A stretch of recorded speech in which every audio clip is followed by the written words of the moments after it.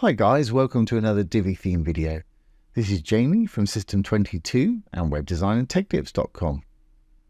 Well, a few videos ago we did this drop down call to action and text over an image. And somebody was asking, they wanted to have an image, have a label appear at the bottom of it, but they still wanted to be able to pop it out into a Lightbox. So here we go, we've got Space Girl 1 here. When I click on it, it's going to pop out into the Lightbox. Space Girl 2, Space Girl 3. Really easy to do. We do have to do a little bit of coding today, but don't let that put you off. As usual, I'll put any code I write down below the video. Okay, well let's get started.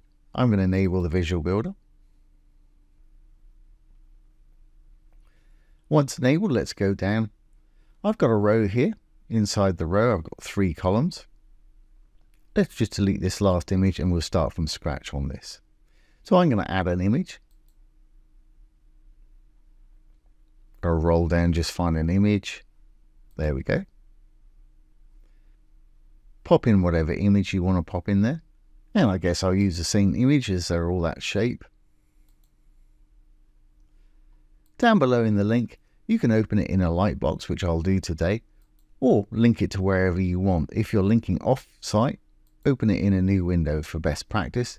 If you're linking to your own site, open it in the same window. But like I say, I'm going to open mine in a Lightbox today, so it pops out to a bigger version.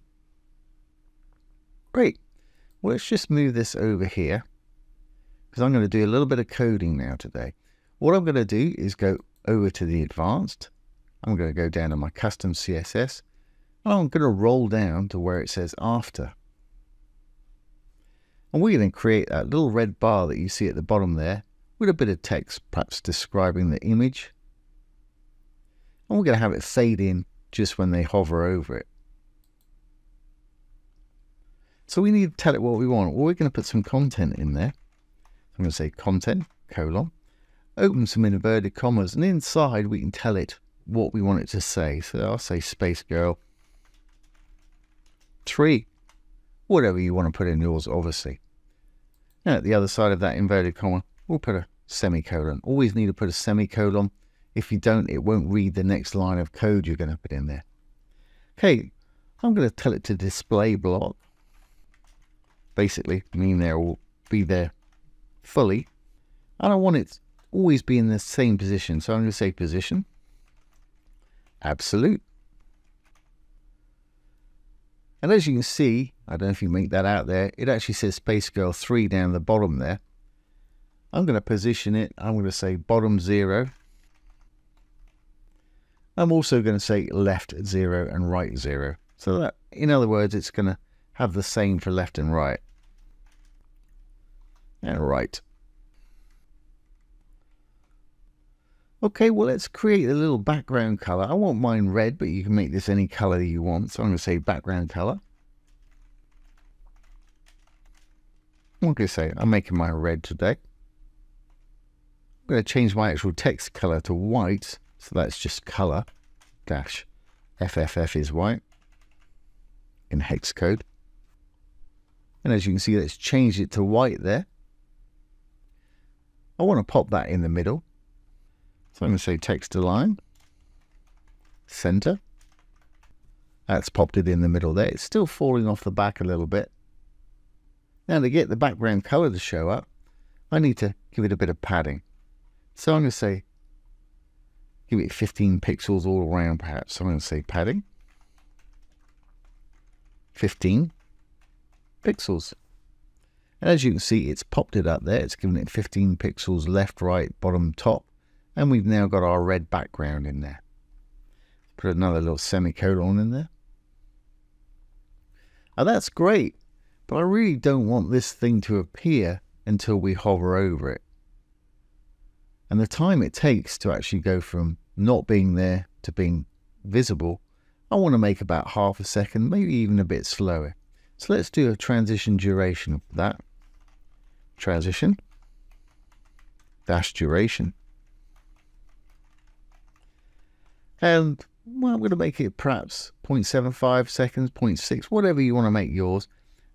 Compromise, let's call it 0.7s. 0.7 of a second. Okay, and now I need to make it disappear. To make it disappear, I'm going to say opacity -0. And it's gone. But of course, we want to bring that back when we hover over the image. So common to all Divi modules, if you hover up over the dark writing here, some little icons will appear. If there's a little arrow, and there is in our case here, we can click on it, set a desktop state when the mouse is not on it, which is exactly what we want here. I'm going to copy that opacity 0. And don't forget, all this code I'll pop down below the video if you just want to copy and paste it and adjust it to how you need it. So I'm going to copy that, Control C. I'm going to click on the hover, the little arrow here, which is a hover state, which means when your mouse is on it, obviously. I'm going to paste that opacity 0 in there, but I'm going to change it from 0 to 1. And the amount of opacity depends on, you can do 0.1, 0.2, increment up. For instance, if I do 0.5, you'll see it's sort of opaque. So you can put it how you want. But I'm going to have mine fully visible, which is 1. So when we're not hovering over it, we've got that. When we are hovering over, we've got that. And remember, we've still got our Lightbox or link, whichever you've put in there for our image. So let's check this out now. If we've done it correctly, it should work for us. Let's save the changes. Little purple button to save the page changes. We'll go up to the top, exit the Visual Builder. And there's our new little image down the bottom. When I hover over it, that little label is going to pop up and take 3/4 of a second to get there. When we take off, it's going to fade back out again. Now this little label here, that is actually the name of the image itself. If you don't want to see this, I'll show you how to do that. Let's go back into our Visual Builder. And let's pop down back into that image there. To get rid of that little label, as you can see, it appears even on the Builder side. Go over to Advanced, down to Attributes, and there it is. We can go in there, we can delete it. Image alt text, for anybody that doesn't know, should really be a description of the image, like Space Girl with a neon background or whatever it is you've got going on there. A lot of people actually use that for keywords and things like that. I'm not sure how good that is nowadays, but that's what a lot of people use it for. Like I say, it really should be for screen readers, telling people what that image is for people with bad sight. So let's save this, and we should be all good to go again. We'll exit. Go on down. There's our little label popping up. No little label by the cursor up there, which is what we wanted. And when we click on it, it's going to pop out into a little light box. That's a nice little feature. Now these ones I've got them fading in a little bit quicker. I think I did ½ a second on those. But I hope that answers your question for you. Really easy to do. Once you've done the first one, you can just copy and paste that code into your next ones and do your whole gallery if you want to.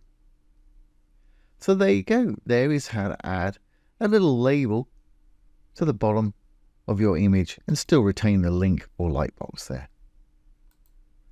I hope you've enjoyed this today and found it useful. If you have, please give it a thumbs up, ring the bell, comment, share, and subscribe to our YouTube channel. Don't forget, if you have any questions, pop them down below the video. I'll do my best to answer them for you or make a little demo video. Once again, this has been Jamie from System22 and webdesignandtechtips.com. Thanks for watching. Have a great day.